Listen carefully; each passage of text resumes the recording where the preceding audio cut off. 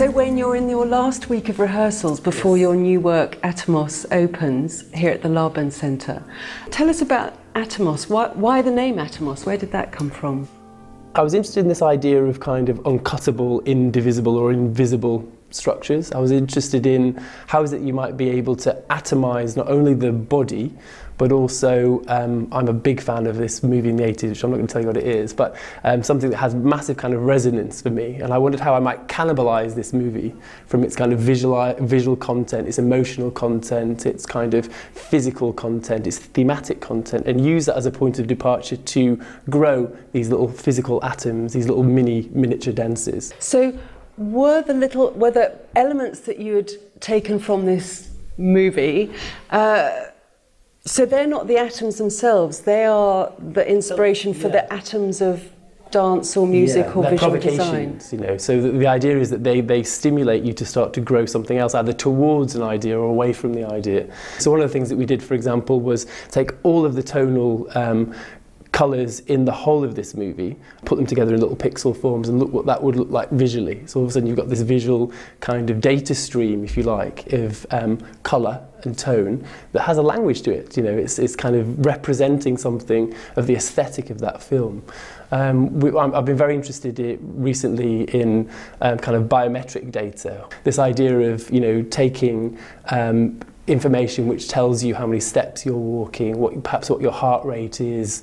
We've been working with a much more sophisticated one that does states of arousal, does adrenaline, does states of stress. Exo Studios, these brilliant guys who are working in fashion, rendered that information, rendered that maths into architectural structural objects that we could wear, that we then how they 3D print them, right? So you get the numbers, you manipulate the numbers in some way that makes a kind of a structural physical form. They print them in some way, they render them in 3D. You have the objects, you use them to make language with, and then you take the object away, you never see the object. So actually it's a translation of this intimate data that comes from the body, so a kind of a very miniature bit of information that you can't normally see. You use it to provoke something in the studio. Right.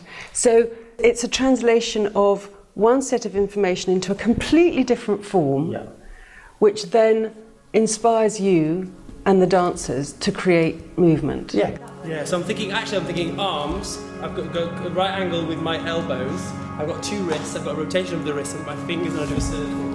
In terms of music, it might be that I'm working with the Wing Victory for the Sun, this amazing duo who make these incredible kind of acoustic spaces.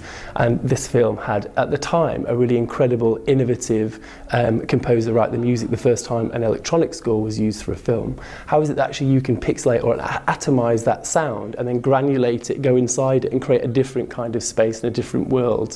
So you take a pixel, if you like, you take a very small atom of music and go inside it and create a totally different universe. So it's just this idea of kind of going right inside something and developing something, growing something from it.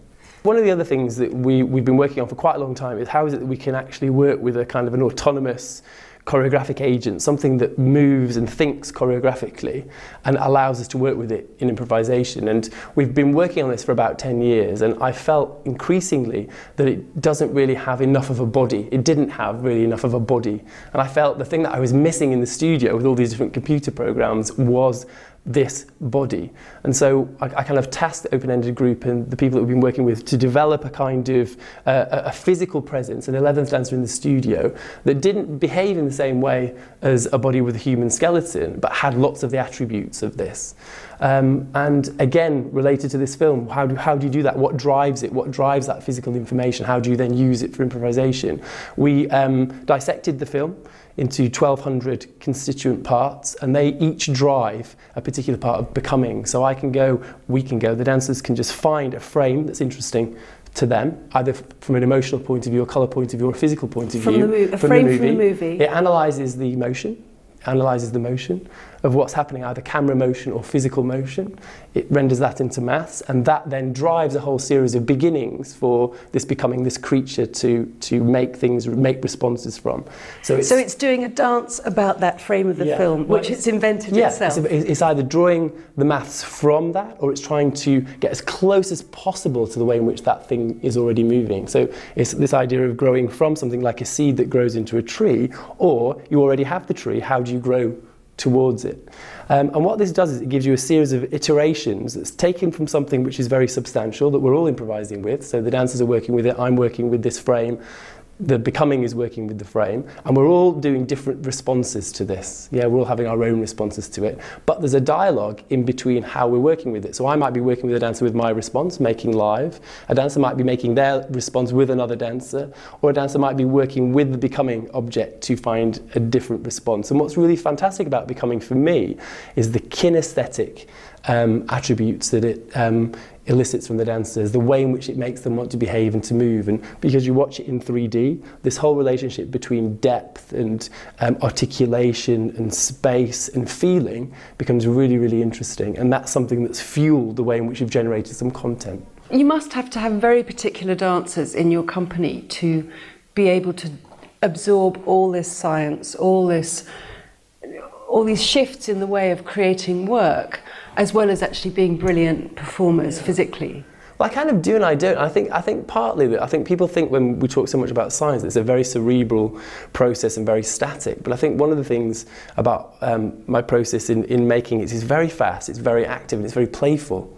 And I think we have a lot of fun in these experiments and ways of working. And I think that sense of play really kind of invites a particular type of curiosity and openness. So when I'm thinking about dances, of course I have to have the technical facility. Of course I have to have the intellectual capacity and interest to actually want to work in these areas, but also I need this sense of child's play, this absolute ability to know you might look ridiculous in 3D glasses while you're doing this, but that to actually enjoy that process. There's a huge amount of scientific research and thought and inquiry around the works you make with Random, but they're not about science. Why is it so important to you to conduct these inquiries while you're choreographing? Well, I think I'm just generally interested in what it is to be a human being and what it is to actually make dances. I'm interested in interrogating what is the process of making a dance. And I'm interested in that partly because also one of my big passions, as you know, is teaching. And so I'd love to be able to find some different ways of encouraging other people to make dances differently. I think dance making for me is a participatory kind of activity, and if you're doing that, it's not like the science is bolted on or additional. It's absolutely central to the things that we're doing, but it doesn't take away from the energy of making, the inventiveness, the flashes of inspiration that come from nowhere. You know, it's not all about sitting down and thinking and doing experiments and being stopped doing what you would normally do perhaps as a choreographer.